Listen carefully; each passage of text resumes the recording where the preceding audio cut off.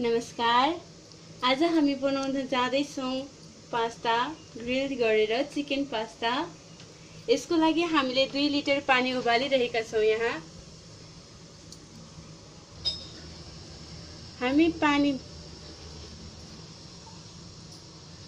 यहाँ पानी उम्लिरहेको देखिरहेको भएको छ।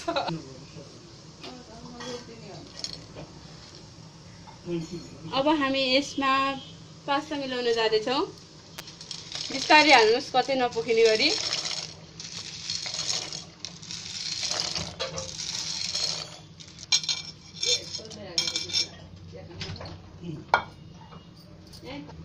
अब पास्ता हालेपछि यसलाई हामीले राम्रोसँग घोल्छौँ।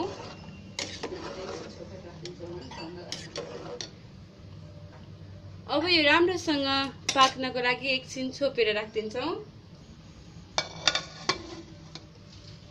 हामी यसलाई 5 मिनेट जति छोपेर राख्छौँ। हामीले यो पानी उबालिसकेको छौँ, त्यसैले हामी अब बन्द गरेर 5 मिनेट जति छोडिदिन्छौँ। चिकन पास्ताको लागि हामीले बन्दा लिएका छौँ, थोरै टमाटर लिएका छौँ, लसुन सानो सानो पिस पारेर काटेर हामीले यहाँ राखेका छौँ। त्यसै गरी प्याज छ यहाँ, अनि यो हो क्याप्सिकम। हामीले यहाँ थोरै हरियो खुर्सानी पनि काटेर राखेका छौँ। यसको लागि मैले पहिला नै चिकन फ्राई गरेर राखिसकेको छु। यहाँ सानो टुक्रा बनाउनु होला। सानो टुक्राले हामीलाई पास्तामा मिक्स हुन सजिलो हुन्छ।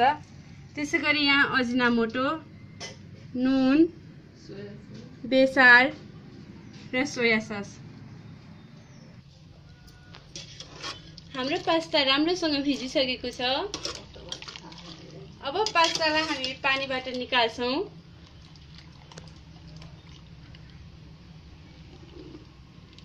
तराउनको लागि मैले जाली भाँडो युज गरेको छु।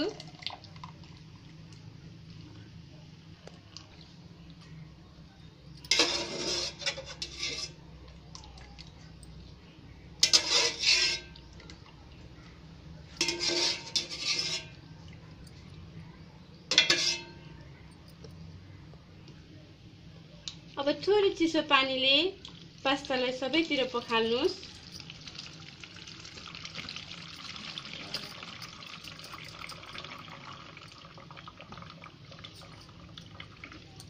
पखालिसकेपछि अब यो पास्तालाई एकछिन सुक्न दिनुहोस्। अब हामी एउटा कराई लिन्छौँ, ग्यास अन गर्छौँ।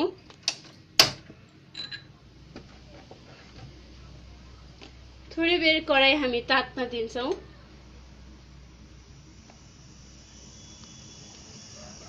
अब हामी यसमा थोरै तेल हाल्छौँ।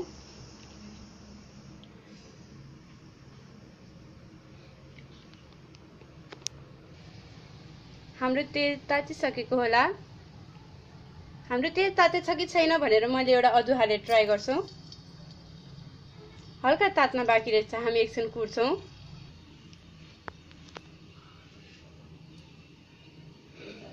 तेल तातेपछि हामी यसमा अदुवा लसुन कुराउँछौँ।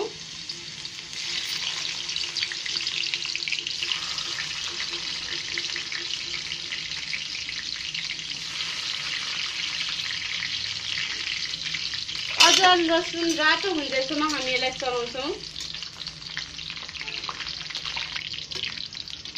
यो अलिअलि रातो देखिसकेको छ। अब हामी यसमा प्याज मिसाउँछौँ।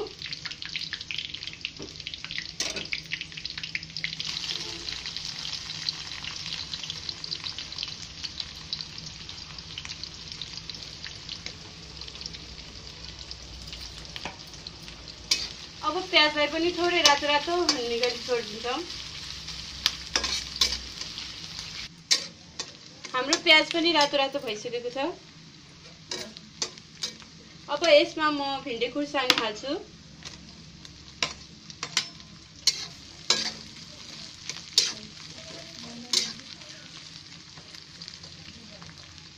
अब यसमा बन्दा पनि हाल्छु म।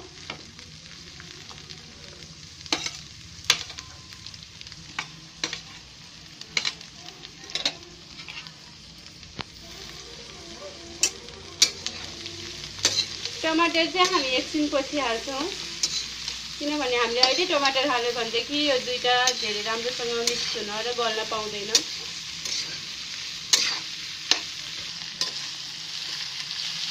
हाम्रो बन्दा राम्रोसँग गलिसकेको छ। अब हामी यसमा बेसार हाल्छौँ।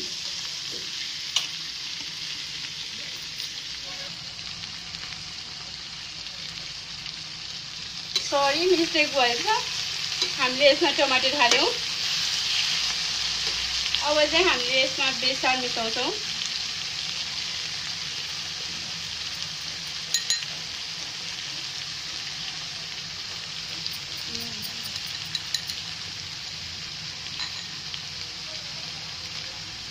अब यसमा थोरै नुन पनि हाल्छौँ स्वाद अनुसार।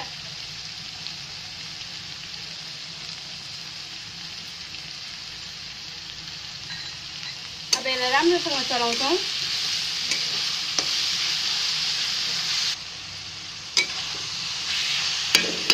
अब म यसमा थोरै धुलो खुर्सानी मिक्स गर्छु, थोरै तरकारी मसला,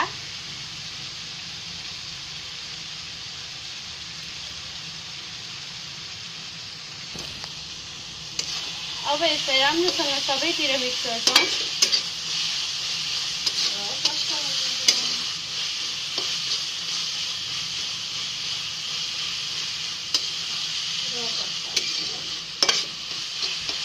र अब यतिको पाकिसकेपछि हामी यसमा पास्ता हाल्छौँ। हाम्रो पास्ता सुकिसकेको छ।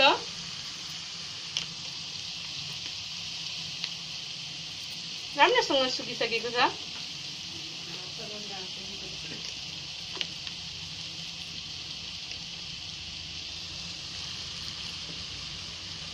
पास्ता सुक्खा भएपछि राम्रोसँग मिक्स हुन्छ।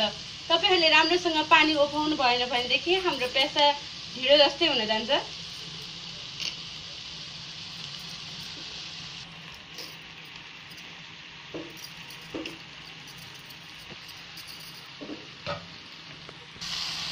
अब म यसलाई सबैतिरबाट राम्रोसँग मिक्स गर्छु।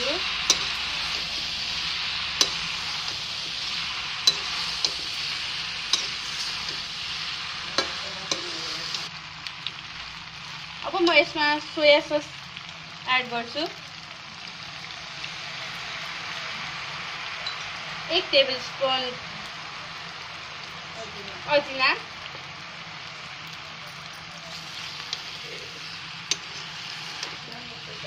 यसलाई राम्रोसँग चलाउनु होला।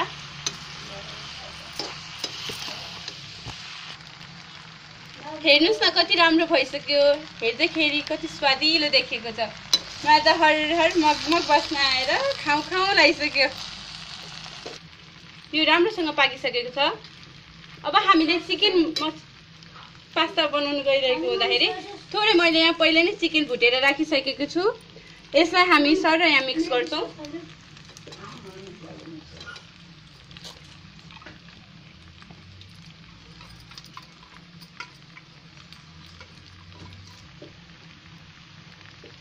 अब यसलाई सबैतिर राम्रोसँग मिक्स गर्छौँ।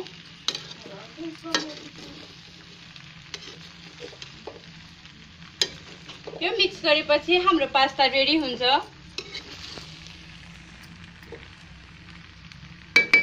हाम्रो पास्ता रेडी भइसकेको छ र अब हामी ग्यास बन्द गरिदिन्छौँ।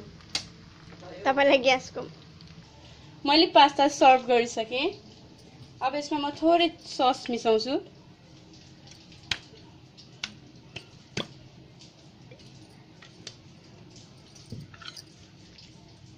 ल हेर्नुस् त हाम्रो पास्ता कति मिठो देखिरहेको छ। मलाई त पास्ता देखेर साह्रै भोक लागिसक्यो। मेरो मुखभरि पानी आइसक्यो। म खाना सुरु गर्छु। तपाईहरु पनि आफ्नो घरमा बनाएर खानु होला।